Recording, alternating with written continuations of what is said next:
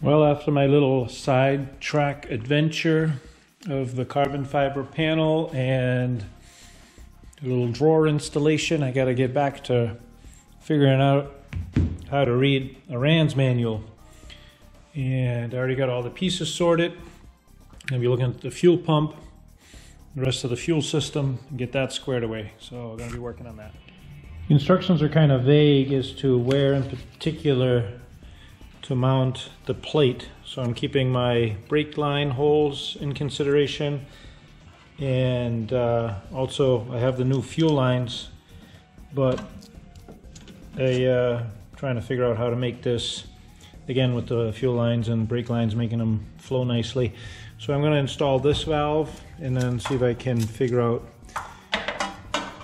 how everything falls into place the best. So, which it actually says to do the fuel valve first, so I'm doing that. I got myself a little punch kit on Amazon. That thing works great for punching out the hole out of the gasket like you're supposed to. And yeah, chipping away.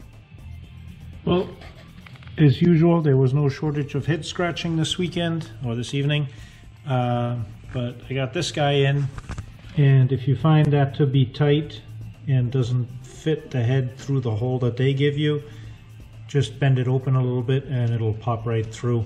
Some people were screwing these things in, they say to rivet them with 42s. If you add up the 40, and whatever that is, I mean, it's pretty close to the edge of the 42, but it should work. Then I'm working on this. Disregard what I said about the location. So they do give you a forward and backward location by telling you that the tabs on the cage are 5 inches back. What they don't tell you is if it, how far in or out. And I guess as long as you're clearing the aileron cable here, which I just kind of wire tied up so there's some tension on it. And then I also marked just where it comes across the corner here, and it's more than a ½ inch away from the filter, this filter here, so I'm good with that. Yeah, so I basically worked on this, and then this one threw me for a loop. The entire time I thought the gascolator goes in here, but it's actually 5.5 inches up and then 2 inches out, so probably be installing that.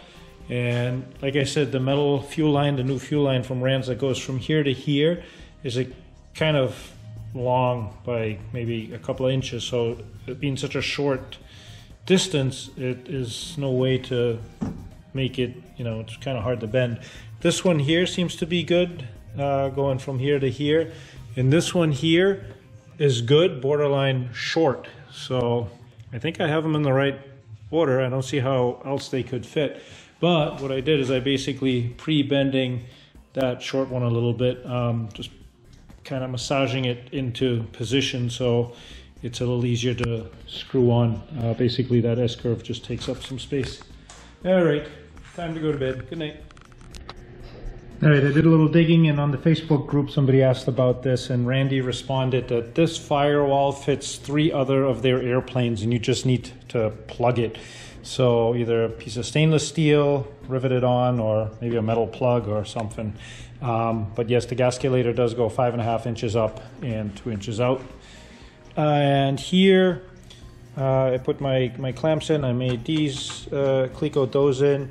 And looks like the holes for the clamps are about 3/8 of an inch out, so I just put a little spacer. I want them in a 1/4 inch, and the intersecting line is where I'll drill the holes, and that'll determine where the clamps go.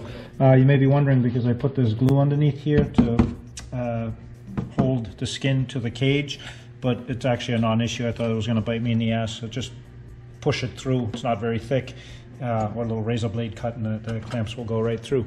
So that's what we're working on now.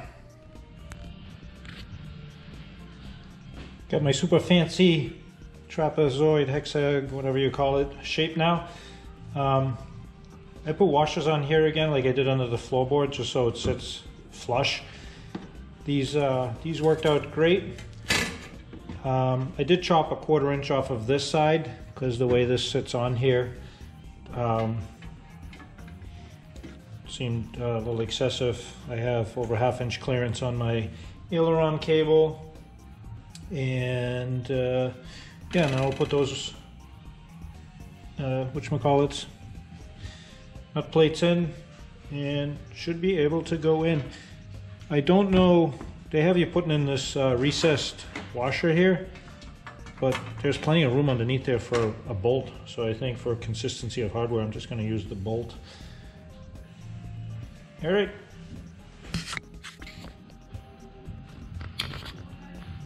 Here it is, all together.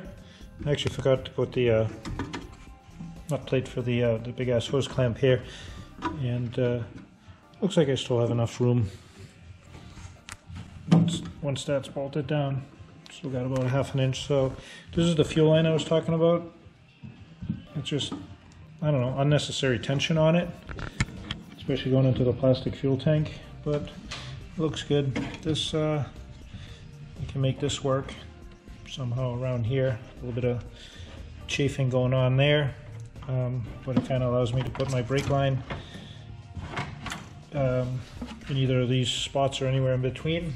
We'll be working on that, and I think it probably, let's see, wherever this gascolator ends up, I believe it's about there. So do that next.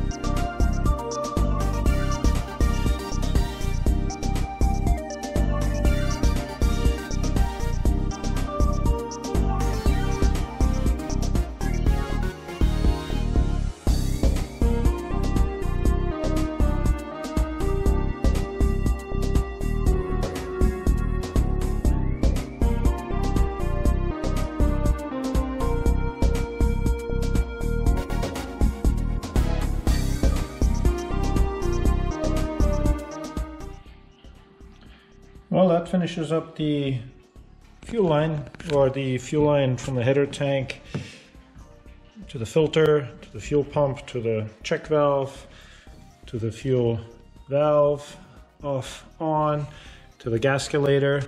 All in all, a pretty straightforward project. I think I probably spent most time trying to figure out where to and how to mount this plate. I put it here. I did make a mark here where the aileron cable cuts across. I might just trim that when I have it out, just so there's no chance of it getting, I don't know, if it slaps around, gets caught underneath there, but that might be a bit excessive. What I will do, I think I'm gonna see if I can get a shorter line from here to here.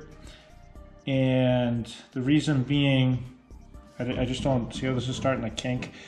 So this is 10 inches from the very edge of this cap to the very edge of this cap, and I believe 8's too short, 9's too long, but like 9 3/4 will give it just a little bit of an offset, so it'll go in there.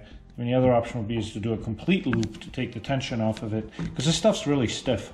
It doesn't, you know, doesn't bend like anywhere near what the little brake lines bend like. Anything to say about this? No.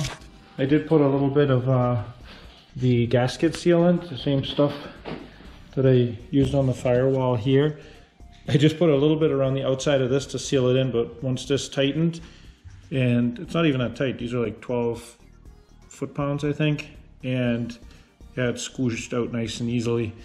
The pictures kind of show that this part goes to the inside, so that's where I had it, but then obviously it makes sense to have it on the outside, so maybe you can get a fuel tester underneath there.